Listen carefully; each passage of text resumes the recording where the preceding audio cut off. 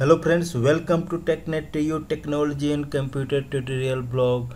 Today I am going to tell you how to disable right click context menu in Windows 10. With the help of this feature you can disable right click on your desktop and Windows Explorer window. First of all, in the search box type gpedit.msc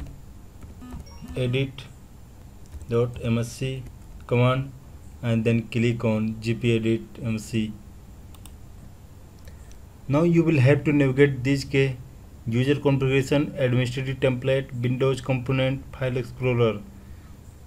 Now navigate administrative template under user configuration, navigate it and then navigate Windows component. Now scroll down and find here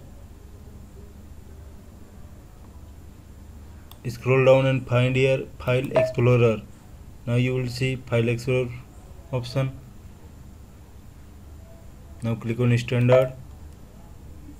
Find here Remove File Explorer Default Context menu. Now right click on it, then click on Edit and then select Enable Radio button and then click on Apply and OK.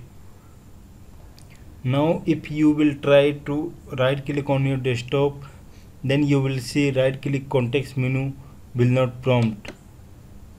Now go to File Explorer and then also here right click, then also you will see right click context menu will not prompt. Now you have seen that how to disable right click context menu in Windows 10. Now again if you want to enable it, then again go to Group Policy Editor window and again find here Remove File Explorer Default Context menu. Now right click on it and then click on Edit and select Not Configured Radio button and then click on Apply and OK. Thanks for watching this video. Have a nice day.